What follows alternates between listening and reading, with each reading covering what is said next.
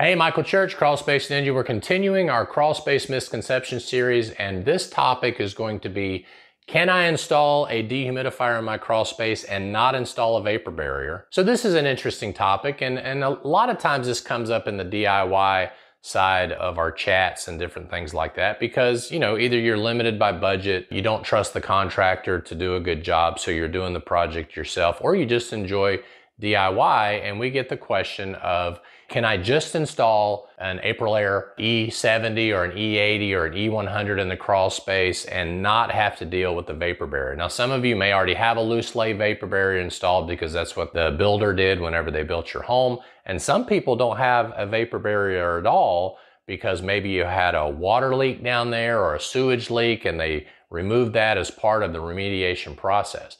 I would encourage you that if you have no vapor barrier at all and you're dehumidifying your crawl space, that you install a properly encapsulated vapor barrier. Now what that means is up the walls at least 12 inches, mechanically attached, overlapped and taped, and all that sort of thing. And if you're interested, we've got a lot of videos about properly installing vapor barrier. But what that is going to do is it's going to get you within code. Remember, if you install a dehumidifier and seal the vents, code is different than if you leave your vents open when it comes to the plastic that's installed in the crawl space.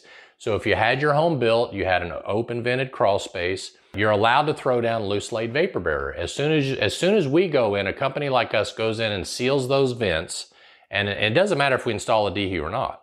As soon as we seal the vents, the vapor barrier, the loose laid vapor barrier is out of code.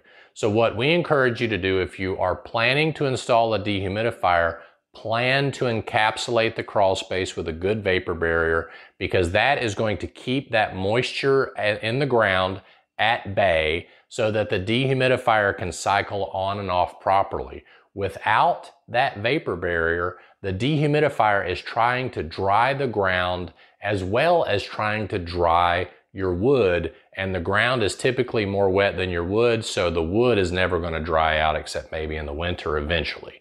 Okay, so the dehu will never turn off if you don't install the vapor barrier properly.